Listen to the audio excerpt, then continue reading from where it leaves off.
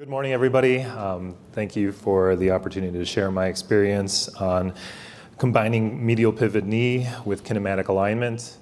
Can I see a quick show of hands? How many surgeons out there consider themselves using some sort of kinematic alignment? So I think that over the years, this number has probably increased some. I think there's a little bit more utilization of that in Europe. And how many surgeons here utilize a medial stabilized knee? All right, awesome. So here's my disclosures. Here's a disclaimer slide. And quick overview. A lot of this is going to be repetitive. Hopefully something you can pick up. So obviously we do total knees to reduce pain and improve function. Projections in 2007 predicted that 3.5 million total knees would be performed in the US in 2030. Those have been scaled back a little bit, but still 1.25 million total knees. We think of the knee, we describe in med school initially as it's a hinge. And we know obviously it's not so much that. It's not even a fancy hinge when you can dial in a little bit, a better alignment. So as we heard earlier, there's about 20% dissatisfaction in some papers. This kind of lines up with the 80-20 rule. This was described by Vilfredo Pareto. 80% of the wealth in Italy belong to 20% of the population. And so that kind of carries over to what we're doing. If we do the same thing for everybody, it seems to be good enough some 80% of the time.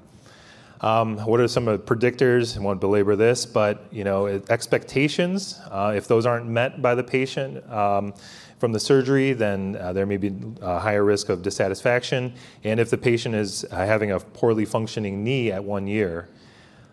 So is our job just expectation management? And should we just be lowering the bar? No, I don't think so. I think as we improve our technique and improve implants, we will improve our outcomes. So if you have 1.26 million knees being done yearly and 20% are dissatisfied, that's over a quarter million patients that are going to be unhappy. That's quite a tremendous number. But so on the flip side, why are total hips satisfied and why are unis, unicompartmental knee arthroplasties? These reports typically show patients are much more satisfied.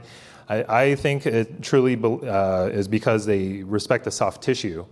What happens when you don't respect the soft tissue in a total hip? You end up with leg length discrepancies, you end up with trochanteric bursitis, and even dislocations.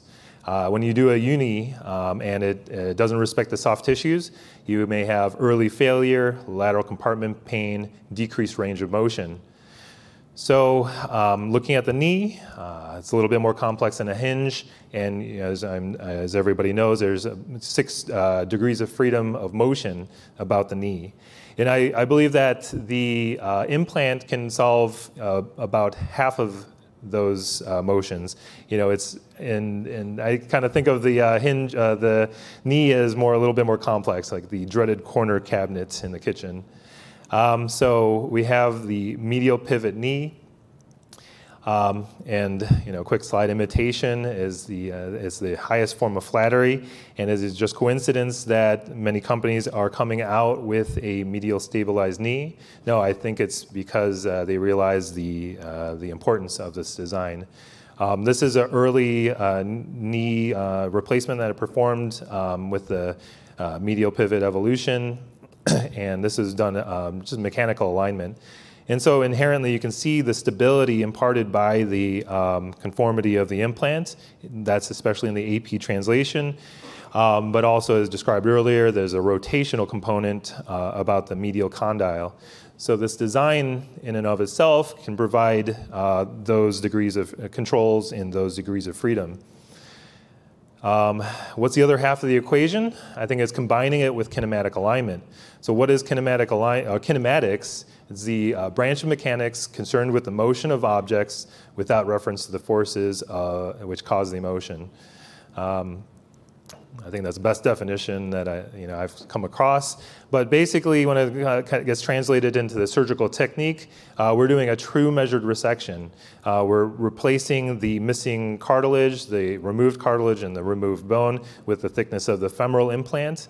As described earlier, there's different ways to go about it, but really I believe that you have to start with the femur and then you resurface it back to its pre-arthritic alignment. And again, you can make arguments whether you should do restricted, perhaps to minimize the risk of having a pathologic alignment that led to the arthritic state, or you could do unrestricted.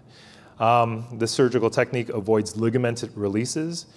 So you can imagine in a uni-compartmental knee or a total hip.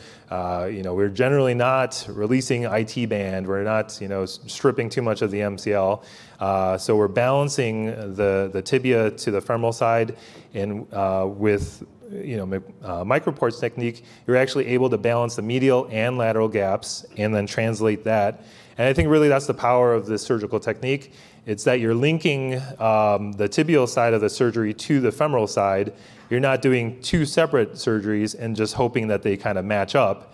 Borrowed this slide from Dr. Howell's textbook, but again, describing the axes of rotation about the knee. Why did we do mechanical alignment? I think that it was easy to teach. We didn't have good instrumentation. It was reproducible, avoided medial collapse theoretically, but at what cost? Are those issues still relevant today? More recent biomechanical studies show decreased adductor moment in the knee with a tibial base plate that's placed parallel to the ground. And really, a mechanical alignment, we're chasing the 90-degree cut of the tibia, and we're compensating that through the placement of the femoral component. But we know that a high proportion of people are varus in alignment, and that only 3% of lower extremities are what we consider mechanically aligned that match up with our total knee traditional alignment. So, one size does not fit all. I think that personalized alignment will really just take into consideration the patient's anatomy. Combining the two will allow us to really hit the target with high precision and high accuracy, really moving along improving our outcomes. The technique here that I've been utilizing measures the distal femoral thickness cartilage. I think this is important rather than assuming that all distal femur cartilage is 2 millimeters thick. Some studies show that it can be up to 3 to 4 millimeters. And then you can really restore that with either your mechanical instrumentation or utilize some sort of computer assistance. It may be heresy to think of placing the femoral component in neutral rotation relative to the posterior condylar axis, but this really, again, restores that cylindrical motion. One more time, kind of determining the tibial resection depends on the placement of these spoons in the medial and lateral compartments, and using a double stylus to translate that cut to the tibial side. I think that's unique and definitely has actually made my surgical technique more efficient with less recuts in surgery. So again, I think that we're able to really address all 6 degrees of motion. And I think if you ask yourself how many cadaver labs have you done, and where you're like, the patient's going to love it, and where you just crank down full extension, you just compress subchondral frozen cadaveric bone to get that full extension. This is the first time I was truly satisfied with a cadaver knee. So you can just see taking through the range of motion. You can see the conformity on the medial side. You can see just it was no recuts or anything, and no manipulations.